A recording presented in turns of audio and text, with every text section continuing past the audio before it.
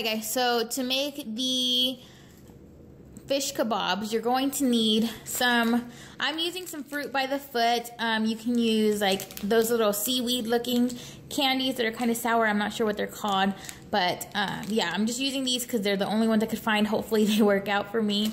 Some of the Lifesavers gummies, some Trolley sour watermelon sharks, and some Swedish fish. You're also going to need some of these bamboo skewers, some pretzel bags, and some twine.